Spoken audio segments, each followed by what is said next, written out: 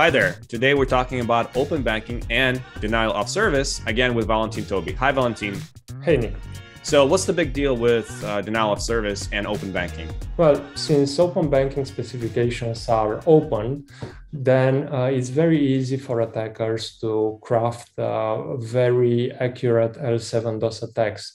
And since L7 DoS attacks require far less resources than L3 to 4 DDoS attacks, then these are really effective attack types against pretty much any infrastructure. So that's why it's very important to protect your API endpoints. So anytime you have an API and maybe you have a set of APIs, and particularly maybe a web application firewall, it would be really nice to have DoS built-in, DoS protection built in. So I know with NGINX, there is such a thing. So, and you have a demo. So let's go ahead and take a look. Absolutely. So let's take a look and see how easy it is to set up DoS protection with NGINX App Protect. So here you can see the nginx.conf file, and you can see that the App Protect DoS has been enabled, and we are using the App Protect default policy file. So here we can see the ELK dashboards that show baseline traffic flowing through our network.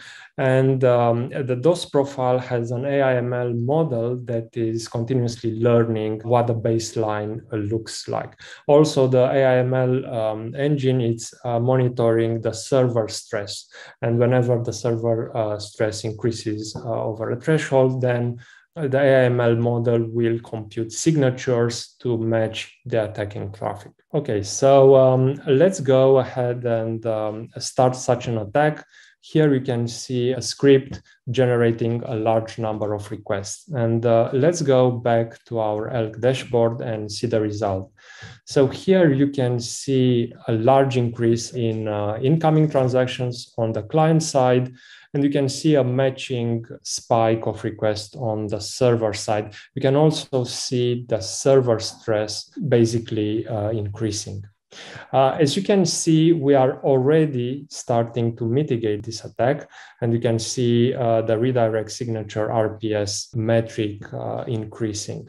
If we go ahead and refresh our dashboard, you can see the server stress starting to go down. You can see also that we done successful RPS, which is a measure on how are we affecting the valid traffic. It's still 0, which means we are not actually blocking valid traffic. We are just blocking attacking traffic at this point. Got it. And that's a huge indicator of quality of service, which remains high, meaning that normal requests and normal users that are sending their transactions, doing their normal banking, are not having a reduced quality of service. So DoS attack in that case, it becomes completely unsuccessful. Exactly. So in this case, the user experience is not being affected by our signatures. And you can see the signatures here on the ELK dashboards. And next, you can see the results from our attacking script. And what's important to note here is that from the number of complete requests, attacking requests, the number of failed requests which were blocked, it's significantly high.